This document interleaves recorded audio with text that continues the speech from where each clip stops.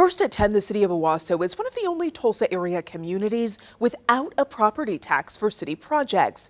Now it wants to get the word out for a sales tax vote for future infrastructure expansion. With an August election approaching, 2 News Oklahoma's Samson Tamijani shows us what the city and residents are saying.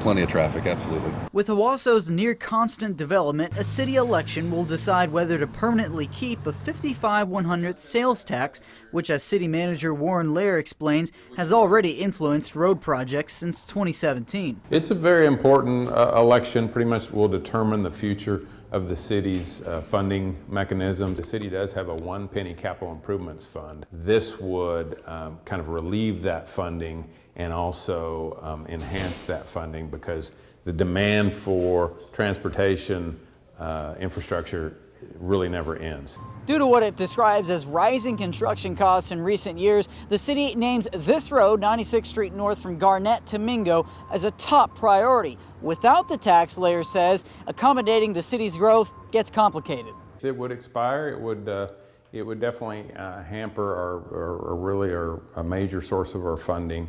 And it would slow down transportation projects. The wish list of all road projects includes installing a median, wider sidewalks, and bike lanes. The city also envisions the Ranch Creek Family Trail to connect to other county trailheads. A key point is that about 69% of our shoppers come from outside of the city. So as a sales tax, a lot of the cost of this infrastructure, transportation in this case, is borne by visitors to Owasso. Like with many tax proposals, this one gets a mixed reaction online. Owasso resident Mike Dykstra also sees the pros and cons of the tax. But, you know, with, like you were saying, with expansion of the road and a nature trail, I mean, Owasso needs more stuff like that.